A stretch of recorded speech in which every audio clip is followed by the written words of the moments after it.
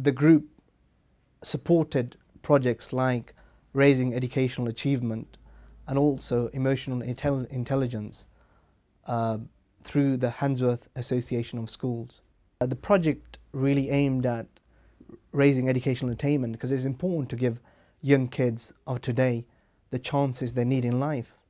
The peer mediation was an innovative approach to overcome bullying, and that was recognised nationally. Well, listening is the most important skill that a mediator should have, but usually it's cooperation, working together. Well, sometimes people are arguing about equipment, who got what, and like when people come in, they talk about the things that somebody's talk or things like that. Jay, please can you tell me your side of the story? Well, I was on the playground and I wanted to play with Abbas and my friends. So I went over to Abbas and asked him could I play in the game, and he told me no, so I pushed him. So what you're saying is, your friends were playing with Abbas's friends, so you asked Abbas if you could play, and he said no, so you got angry and pushed him? Yes. Abbas, how are you feeling? Outraged. Jade, how are you feeling? Upset. Abbas, do you understand how Jade is feeling? Yes. Jade, do you understand how Abbas is feeling? Do you know how you could solve this problem? We could get another person onto one team and put Jade onto the other team. Jade, can you think of where to solve the problem? Well, next time I want to play a game, not to push people, just to tell me no. Would you like to shake hands or say sorry? Say sorry. Sorry, Jade. Sorry, Abbas. Please come again if you have a problem, and thank you. My name's Anita Harding and I'm the project manager for the REAP project. That stands for Raising Educational Attainment and Achievement. And it aimed to not deliver what was already going on in mainstream schools, but to build upon the activities. It had three key areas. One was actually trying to have a range of activities that raised attainment. The second theme was overcoming barriers to learning, and the third theme was our parents and family learning activities. I've learnt today is all the different sort of exercises you can do without going to the gym, without spending so much money, working together with your children. Exercises against the wall, exercises on the floor, where we don't usually tend to do these sort of exercises. It's been a whole different new experience. If I discuss our overcoming barriers to learning, here what we tried to do was to build upon a new team that the government was funding, the learning mentors who came into schools 4 years ago.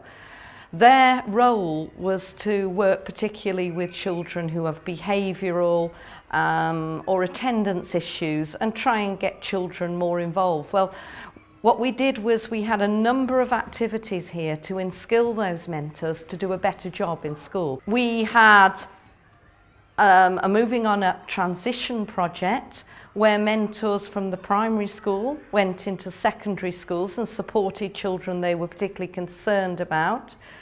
My name is Bria and welcome to our Moving On Up project. Most children find moving from primary school to secondary school easy, but some have big problems. These problems can be Bullying, finding work hard, playing tig and tag with your friends, or just making new friends instead. getting used to teachers for different lessons. Moving classrooms a lot can be very hard, climbing all those stairs. Oh, I'm tired already. Getting used to lots of homework. The projects involved are primary school mentors. My name's Ken Brown from Wellford Primary School, and since I've been working with Paminda, she's starting to show some improvement and starting to settle down in school. My main problem is making friends and keeping them. Education and Training Theme Group was an urban digital project. This was a small project, but it just really highlights the sort of creative talent that exists in Northwest Birmingham. It was a small project based within Handsworth Library and entailed the purchasing of web-based resources which would be there in the library from now on, so people can access those resources post SRB6. but it provided a training course, and one of the results of this has been the number of people who have started to take up creative arts as a potential employment or self-employment sector.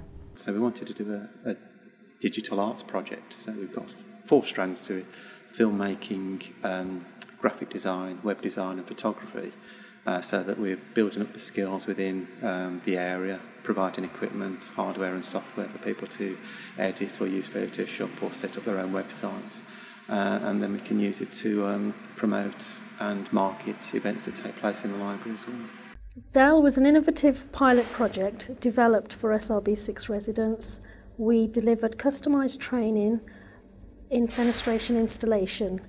The training was delivered through Shellforce, which is Birmingham City Council supported employment factory, and the training centre was built at the site in Erdington.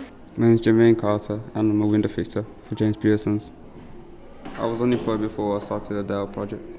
The North West Skills Centre will also be another key legacy from the SRB6 programme, and this is going to deliver a high quality vocational skills training centre within North West Birmingham. This will mean that local people will have access to quality vocational skills, and it'll give them a better footing to get jobs in the future in the new growth areas within the city. Well, the North West Skills Academy will lift the levels of schools in the general area. It will provide local people with access to jobs in growing areas such as motor vehicle, construction, sport. It will also provide community facilities, because when the college isn't using it at weekends and during the evening and nights, then we're going to let it out to community groups. And it will leave a beautiful and iconic building there, which uses all the new technologies in terms of ecology. It will have a zero carbon footprint. It has a living wall there. It has photovoltaic cells, and it reuses rainwater and drain water. So it's a beautiful building, and it's a very sustainable building. The main aim for North West City Jobs is to get local people into local jobs. The idea of the employment hubs is to work with businesses, local businesses, to eliminate their hassle from a recruitment campaign that they will do either themselves or through employment agencies, and add value by assisting them with customised training programmes.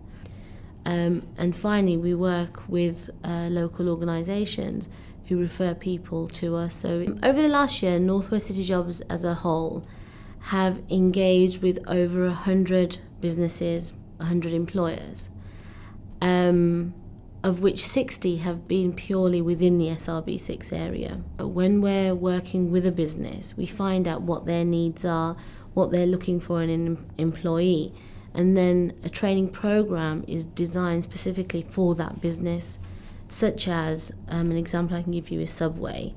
North West City Jobs, which is funded by SRB6, helped me to recruit 18 new employees at our store in Handsworth, Soho Road, with no cost to myself for advertising or training.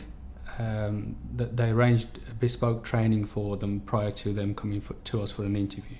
North West City Job gave me a 2-day course training, like food and hygiene and tourism.